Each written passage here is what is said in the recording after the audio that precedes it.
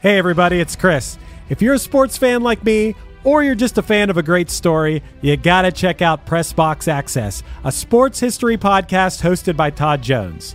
Todd sits down with fellow sports writers who experienced firsthand some of the biggest sports moments of the past 50 years, and they share some of the stories behind the stories, some of which they've only told to each other. What I personally love are the wild stories that you might not hear so much about on SportsCenter over the years. Like when Indiana-based sports journalist Bob Kravitz recounts the time Bobby Knight showed up naked to an office meeting with him and then banned him from the Hoosiers locker room for the next 3 years because Bob wrote a story he didn't like. Or when Alexander Wolf tells the story about going out on the town in Chicago with Dennis Rodman and Carmen Electra in the middle of a Bulls playoff series. Or when Dan Wetzel talks about what it was like to be in the media room when Temple basketball coach John Chaney stormed into UMass coach John Calipari's press conference after a game and threatened to kill him. These wild and fun stories, paired with stories about real sports greatness, you know, like the 1970s Steelers being the greatest NFL dynasty ever, or the legendary rivalry between Larry Bird and Magic Johnson, and even the impact of protests for social justice issues in sports, make Pressbox Access a show you should check out. Pressbox Access is part of the Evergreen Podcast family, and it's available all the places you get your pods, and you can also find Pressbox Access on YouTube. Go check it out. Hey, are you planning to get an updated COVID-19 vaccine? Yep. I don't want to get seriously sick and miss out on spending time with friends and family. Does it cost a lot? I don't have insurance. If you don't have health insurance, or if your insurance doesn't cover an updated COVID-19 vaccine, you can get one for free with the Bridge Access program. Just look for places that participate in Bridge Access on vaccines.gov. Sounds good. Bridge Access on vaccines.gov. A message from CDC. One hit is all you need to make the money guaranteed, and you can live off royalties forever. And it makes me wonder, is it just a wonder, or is it one hit thunder?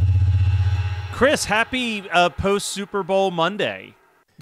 That is today. The Super Bowl was yesterday. Matt, I know you were really excited about the game, right? You know what? I am a person who watches things for the communal pop culture aspect of it all. But hey, man, I like seeing historic moments. And This was the second ever Super Bowl to go into overtime. First one ever. Second. It was the second one. No. Patriots and Atlanta Falcons that went game didn't into go to overtime OT, did a couple it? years ago. Really? Am I wrong about this? Yeah, they even said it on the broadcast. Only the second time the Super Bowl's ever gone into overtime. Wow, okay. I was wrong. I guess. Yeah, you're right. Wow. Okay, I was wrong. I thought the whole time, like, a Super Bowl has never gone to overtime. I guess I was just thinking about, decades of them saying that. I guess I forgot that happened. Okay. All right. Well, also, hey, you're proving to be the real sports aficionado here, Matt. I'm impressed. And also, I think we saw like a record-breaking field goal kick distance-wise. So, there were some historic things that happened, and I don't know how I felt. You watch more football than me. To me, I thought that this was a very boring game until the fourth quarter. Yeah, it was a really bad game, but then it ended up being an amazing game by the end. Went to OT, and then, the dramatic end to it. Our friend and many-time guest on One Hit Thunder, Johnny, was at the game, and he has a video from his phone. He's like right behind where the game-winning touchdown was thrown. He has a video of his phone of it. That's amazing. Yeah.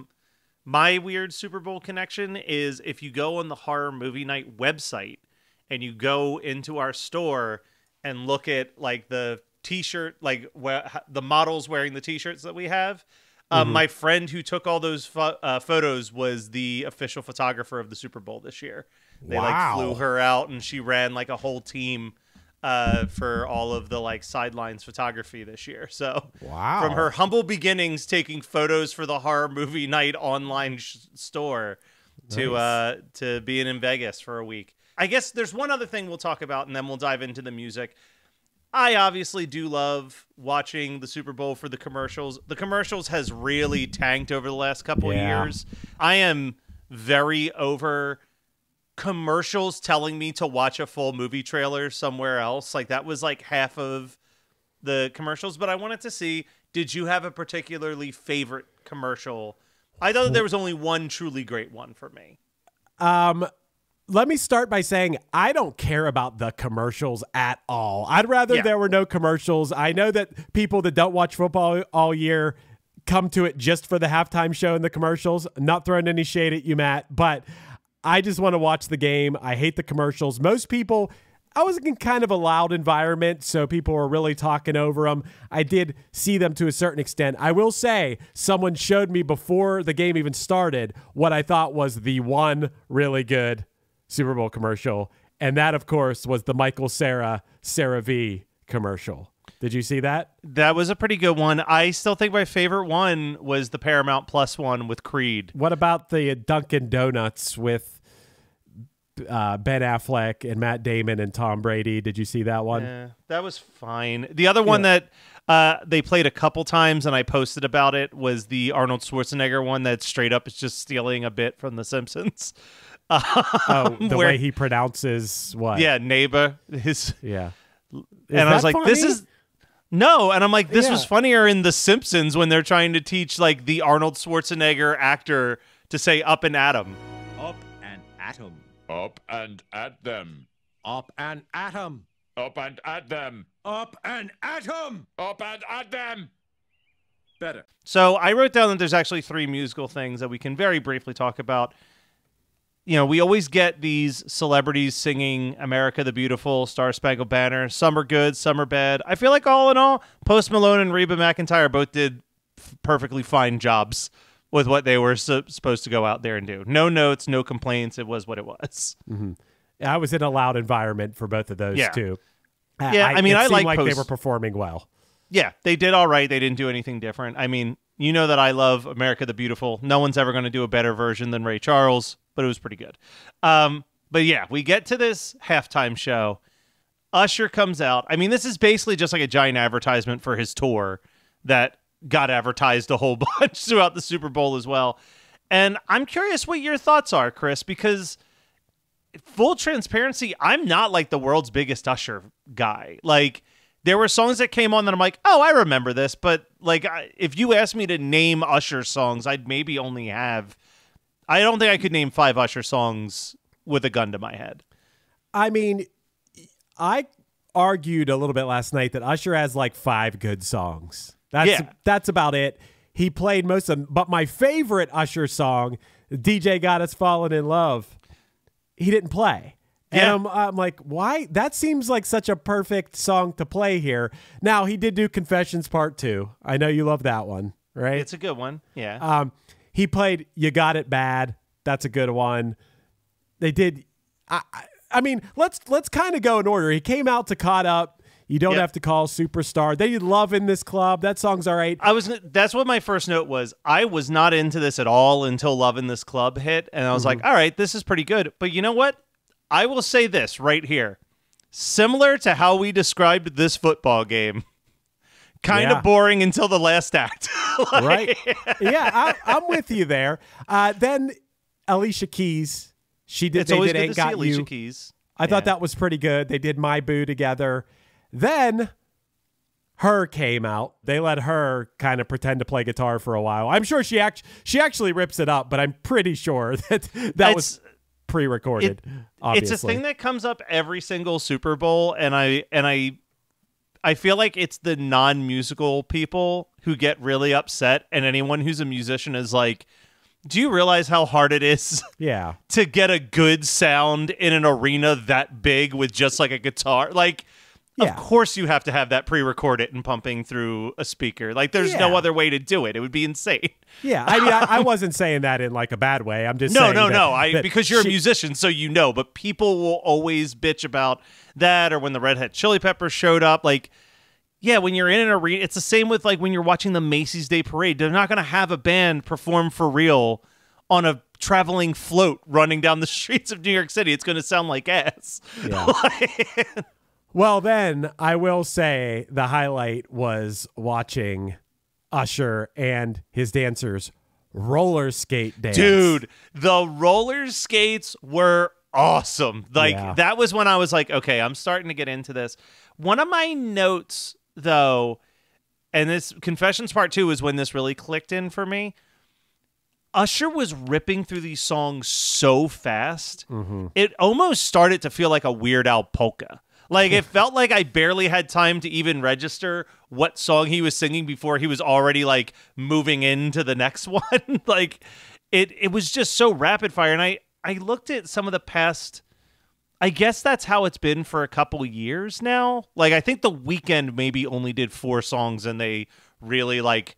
played out those songs, but then like Rihanna I think had like 18 songs that she played during her halftime show, so maybe it is just like, hey, we'll get the verse and a chorus and then like on to the next one, let's keep moving. Some of them it wasn't even that much. Some of them Confessions was like a chorus in the first line of a verse. Yeah, some of them were just the chorus for 20 seconds. It was a real medley for sure. Okay, I want to give Usher some more props. First of all, you know, minus the roller skating and dancing in general. The dude can dance. Let's not beat around the bush there. He is an amazing performer. If the performing is at like a 9, I would say the song catalog is at like a 5 or 6 probably. He has some great songs and then a lot of like whatever songs. I want to give him some more credit though. The dude was sweaty as hell, and I love when a performer is sweating it up. I'm a sweaty guy. I relate to a performer who's going up there and giving it their all. And he did a lot of costume changes, like a lot of costume changes in a short period of time. Some of them dumber than others. The outfits that him and 2 of his guests were wearing at the end of the show, I was like, those look awful. Those look really bad. But yes, the last one, the last one. We got to see how jacked he is at one point when he ripped his shirt off. I will say also, here's 2 questions for you. This is a little bit of an aside, but I was with a bunch of people and one commercial came on. It was Mr. T and everyone's like, wow, Mr. T looks great. And then everyone was trying to guess, how old is Mr. T? So in the spirit of props at the Super Bowl, I set the line at 71 and a half. Just off the top of my head, I went back and forth. I'm like, okay, over or under 71 and a half. Matt, what do you think? Mr. T, over or under 71 and a half? So here's the thing. I already know the answer to this because I had a moment where I was like, didn't Mr. T die? And I went on his Wikipedia to confirm if he did or not. So he was born in 51, I think. So I'm going to say he's over 71 and a half. I think you're wrong on that because he's 71. So, he's 71 on the dot. All right. Never mind. I set that line pretty good. Now, Usher, over or under 46 and a half? Over, under 46. I want to say that in the 90s, he started to pop off and he was in his late teens, early 20s. I'm going to say he's just over 46, like in his high 40s. That one's under. He's 45. Really? Yeah. Yep. Man, his career popped off when he was younger than I think I realized because he's got to be close to 30 years of performing. Yeah, I think he really, when he was like setting records, it was like 04 or so. So from the time of recording this, about 20 years ago. So, I mean, he looks great, performs great. He looks almost the same as he did 20 years ago to a certain extent. Sure. But yeah, so back to the set. Her plays the guitar solo. We get the roller skating. We get into Confessions Part 2. Nice and slow burn. These are just like rapid fire hitting us. Bad Girl. You Got It Bad. OMG. And then, Chris, I did not know how happy I would be hearing Little John perform Turn Down for What. But it made, like, that moment alone made my night. And then I thought, if this motherfucker doesn't bring out Ludacris, I'm going to be real upset. And then Ludacris comes out there, probably one of the few rap verses that I still have just like locked in my brain. And I thought, you know what? Ludacris should do a halftime show one of these years because Ludacris has got hits for days. Here's what I'll say. That song, I'm just over it. I'm as over that song as could be. That song is the most like generic. I walked into a bar that's too loud and there's a DJ playing this song and it goes in one ear and out the other like wallpaper, just like Baby Got Back or, it's one of those songs where I'm like, oh, yeah. I mean, It's cool I would say that Lil Jon and Ludacris were there and will.i.am, but I don't know. The song don't do it for me. I think the thing that's interesting to me with the song, yeah, I've always kind of enjoyed the song, yeah. I think Usher's the least impressive part of the song, yeah. Like, I think you take any R&B singer and that song's a hit because it's got that like really catchy beat in the background, that doot doot doot doot beat.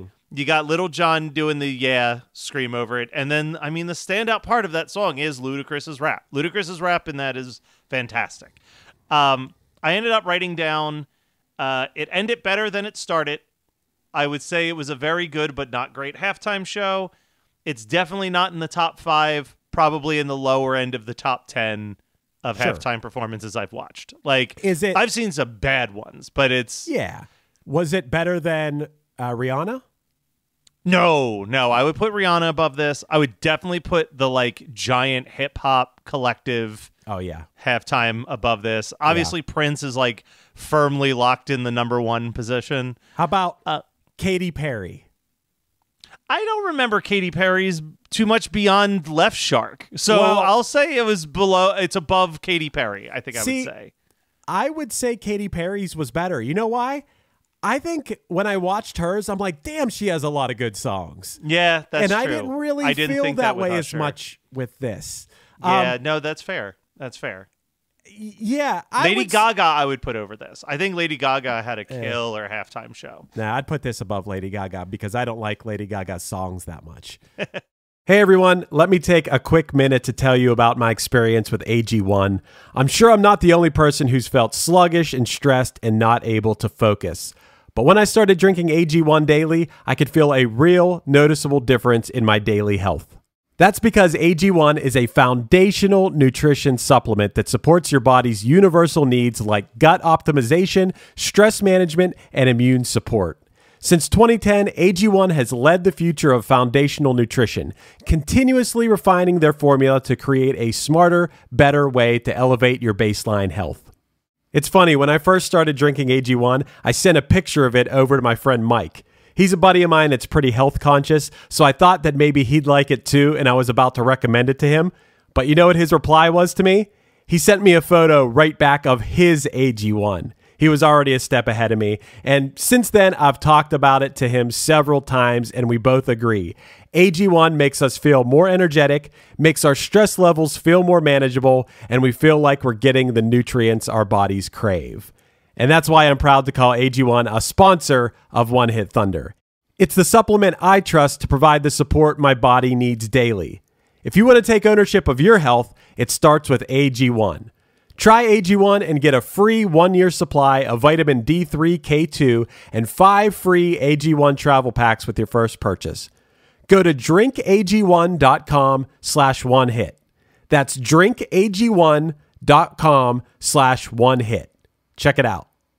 Hey everybody, I got to take a quick minute here to tell you about Factor. Factor's delicious, ready-to-eat meals make eating better every day easy. I was just staying with my friend Jim in Philly a few weeks ago, and I saw some Factor meals in his fridge, and I asked him about them, and he raved about how much he loved them, and so I had to find out for myself. And what I found out is that first and foremost, I love getting pre-prepared, chef-crafted, and dietitian-approved meals delivered right to my door. But I also love having over 35 different options a week to choose from, including keto, calorie smart, vegan and veggie, and more. And there's even over 55 nutrition-packed add-ons that help make weekly meal planning even more delicious. So what are you waiting for? Get started today and have a feel-good week of meals ready to go. It only takes 2 minutes to heat a restaurant-quality meal, and it's less expensive than takeout while still being dietitian-approved, nutritious, and delicious. You can't beat that. You can also get as much or as little as you need by choosing 6 to 18 meals per week. Plus, you can pause or reschedule your deliveries at any time. There's no prepping, cooking, or cleanup needed. The meals are 100% ready to heat and eat. So if you're looking for fast upscale meal options done easily, head to factormeals.com/onehit50 and use the code onehit50 to get 50% off. That's code ONEHIT50 at factormeals.com/onehit50 to get 50% off.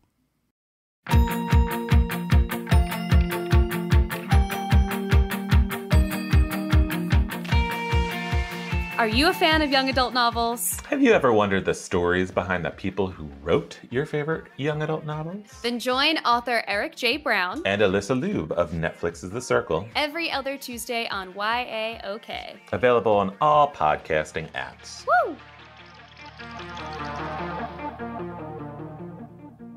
So who's it going to be next year? Who's left? Who can do this? And keep in mind, okay, what's the generic answer that you would say? You would say Taylor Swift, but Taylor Swift doesn't really need to do this. No.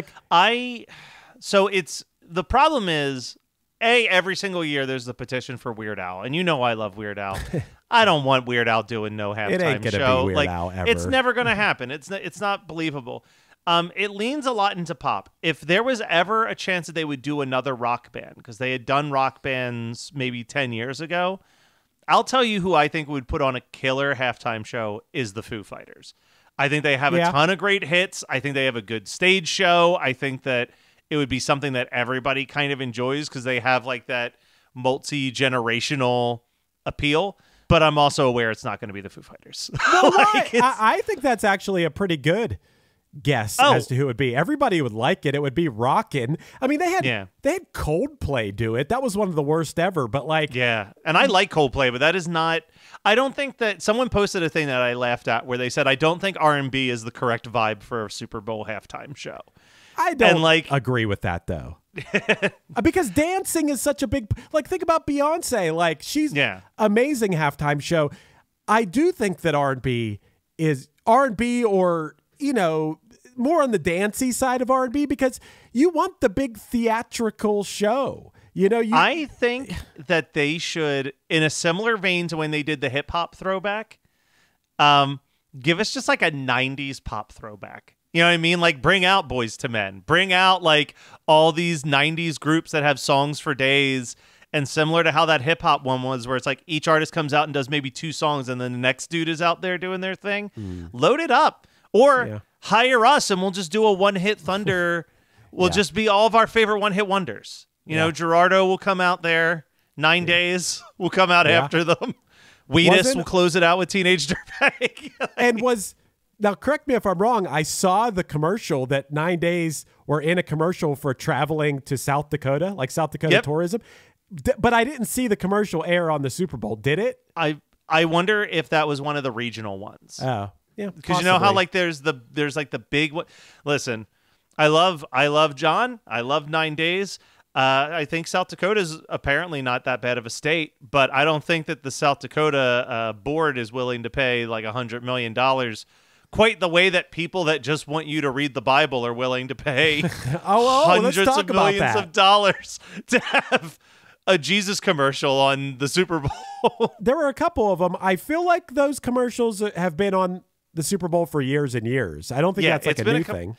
I know. I think it's just a thing that happens every single time where like I saw people talking about it where they're like, if you're willing to spend $100 million to just put a commercial on the Super Bowl about Jesus, you didn't read the right book. Like allocate that shit to like fixing housing for people in bad communities and like famine. Like there's so many better things. If you have that much money to spend and you're trying to do something religious, maybe like help the less fortunate. Hold on. Now, far be it from me to defend religion, but I was kind of impressed that it seemed the message was like, hey, Jesus isn't about hate here. You know what I mean? Like, no, I mean, I'm fine with that too. I'm just saying you could also get that message by doing good things.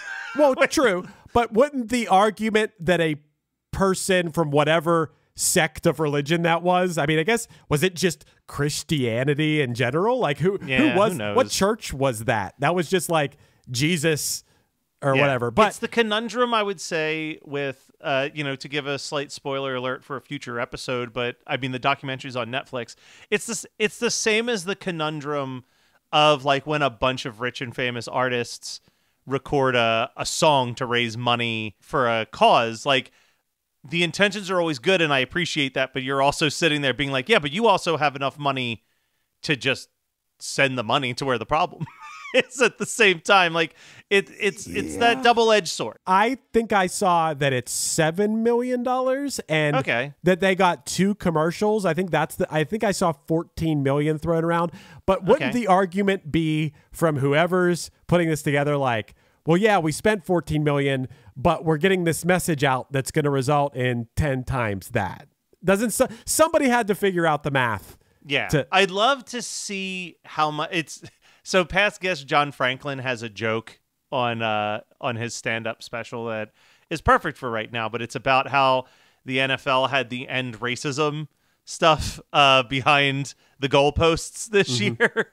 And he's like, what racist in Louisiana is watching football and is just like, honey, take the flags down? like it's like, yeah, I mean, it's a good decision, but I always question how many people are being who's converting to Christianity and giving a bunch of money to a good cause because a commercial played on the Super Bowl. Yeah. I mean, you could probably make that argument about anything. Who's buying I saw Eric Andre was in a what was it, the ice cream bar commercial? It's like that. Are they going to sell $7 million more of these ice cream bars because Probably of this not. commercial? But at least with food I can understand, because I know that this has happened to me a bunch where you're just like, you could be the fullest you've ever been and you're watching a TV show and they're eating something that looks absolutely delicious. And you're just like, oh man, I kind of want to order a pizza right now. I will tell you that I snacked hard during the Super Bowl. I did it. I had a bowl of soup. It was just me by myself, so I had a bowl of soup. Dude, I was killing these drinks that are 2 turnt Tony's drinks. 2 turnt Tony, like iced teas that were pretty good. And Marquette made a veggie pizza, which, you know, was incredible. I probably had like 10 pieces of that. Hey, last thing here. Usher, we both think it was pretty good. Commercials are pretty whack. In general, it was a Super Bowl. It started out slow, ended pretty great. But one thing I do want to talk to you, sports related, Matt, you know, you're watching like an insane quarterback in Patrick Mahomes, right? Did you realize that? As a non-sports fan, you have to realize you're kind of looking at a guy, they're starting to mention his name in the same breath, obviously as Tom Brady, but also Michael Jordan and, like, you know, one of the greatest athletes ever. What's crazy about it is, I know you don't watch football, Matt, but what you got to know is the guy who watched pretty much every game of every team of the NFL season this past season, the Kansas City Chiefs, they're not that good. Honestly, like, they had a nice run in the playoffs, but what he singularly did to lead them to a championship is insane, because that team was pretty on the mediocre side of good, and they somehow still won the Super Bowl. It was pretty crazy.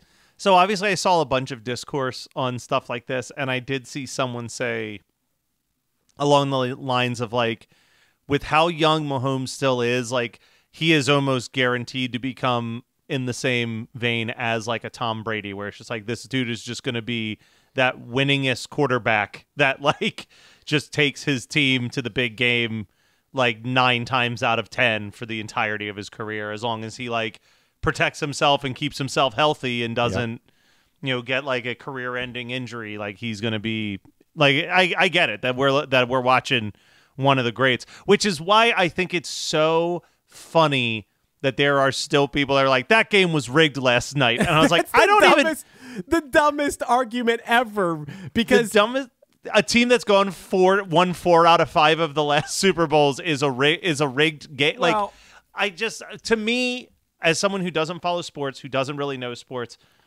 I didn't even see anything where I'm like, oh, that's a bad ref call. Like, it actually seemed like it was a pretty uncontroversial game. Well, also across the board. Like, also, if you're going to make that argument, in that overtime, it was 3rd down, and the 49ers had a play where I was like, oh shit, they got a punt now, but they called a penalty and gave them a 1st down. If anything, if you're going to argue that, oh, it's fixed or whatever, I mean, it was fixed in the favor of the 49ers. Yeah. If it was, yeah. I don't know. I thought it was a pretty good game. I can't believe we haven't even, I guess we talked about her being like halftime performer, but the Taylor Swift stuff, whatever. Like, of course they're psyched. She's like the most famous person in the world. Of course they're going to show her. And also she's surrounded by famous people. She's up there. It's like she's there with Ice Spice and Lana Del Rey. Like, of course you're going to cut to that box. Why wouldn't you cut to that box? I want to know how and why are Taylor Swift and Ice Spice such good friends that they're always together now. I only say that because Ice Spice is just in like the last year or two gotten really huge, and now she's friends with her. But doesn't Taylor Swift have some like friends from high school or something? Probably not, but I actually don't think she does. Just because knowing, I mean, like, she didn't grow up too far from where I'm at. Like, so she used to sing the national anthem at a lot of Phillies games. Like, she was in this general area. But from what I understand, like, even before she started to blow up, like, she was kind of already doing the like travel life. I don't think she had a normal go to school and make friends relationship. I think she was learning from tutors on the road and like trying to like, because I think her first album, she was like 16 or 17. Like, I think she was really young when all that popped off. My guess is that Ice Spice shows up on her new album somewhere. Okay, well, whatever. I'm just saying, not Ice Spice in particular, Lana Del Rey, whoever. It's just there's always like other famous people, and if I was like her longtime friend that just happens to not be a musician, I'd be sitting at home being like, why didn't Taylor take me to the Super Bowl? Yeah, 100%. Yeah, I don't know. Just a thought. Who knows? Who cares? Or maybe there was a row in front of her that was all of her friends from high school, and the cameras just never cut to her. Or I guess I should think about this more logically, is that tickets are insanely expensive for this thing, so maybe those other people bought their own tickets because they can afford to buy a box seat at the Super Bowl or something. So maybe that's part of it too. Yeah, I think even on the lower end, the tickets were like $3,000 to $4,000. Like, I couldn't justify, and that's just for to get in the door. Then factor in like flights, a place to stay for the night. Like, it's a pricey little trip. But we'll be back with a regular episode of One Hit Thunder later on. You know what, Chris? I think it's time for a draft. I think on this Wednesday. Ooh. I think it's on this Wednesday. Maybe instead of a regular episode, we'll toss a draft to the listeners. I only got one thing to say about that. Yeah. Is Little John here? What happened? Do I sound like him? One hit is all you need to make the money guaranteed, and you can live off royalties forever. And it makes me wonder, is it just a wonder, or is it one hit thunder?